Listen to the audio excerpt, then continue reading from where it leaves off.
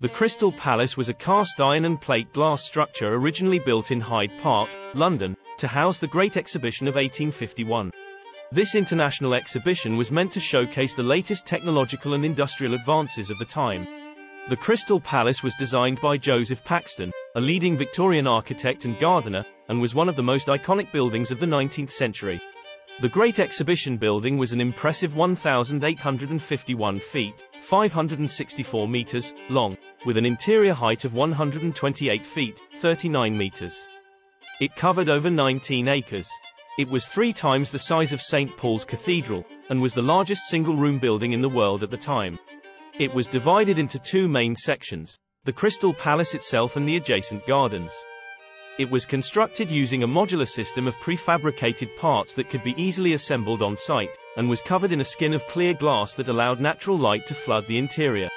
The exterior of the Crystal Palace was just as impressive as the interior. The building was supported by over 300 iron columns and was topped with a huge glass dome.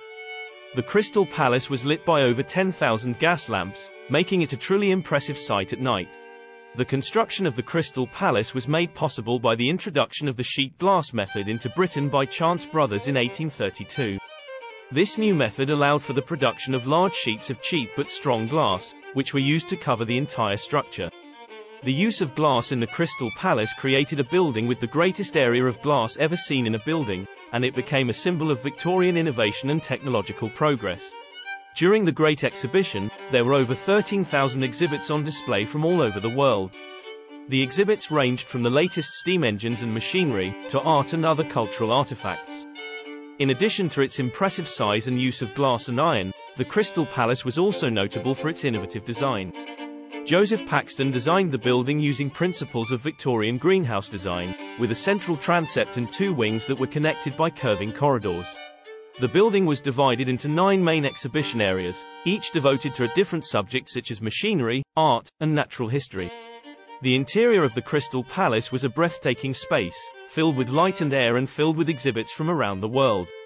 The central transept, known as the Grand Court, was over 300 feet long and was lined with display cases and exhibits.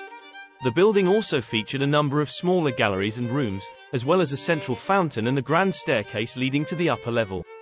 In addition to the exhibitions, the Crystal Palace also featured a number of amenities, including restaurants, tea rooms, and even a theatre. It was a popular destination for both tourists and Londoners, and became a key part of the city's cultural landscape. The Crystal Palace was also significant because it helped to popularize the use of glass in architecture.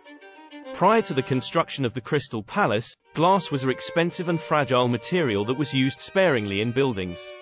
However, the success of the Crystal Palace demonstrated the potential of glass as a building material, and it inspired a wave of glass-covered buildings in the Victorian era and beyond. The Great Exhibition was a huge success and the Crystal Palace became a popular attraction in its own right. After the Great Exhibition, the Crystal Palace was moved to a new location in South London, where it became a popular attraction and cultural hub. It was used to host a wide range of events, including concerts, exhibitions, and sporting events.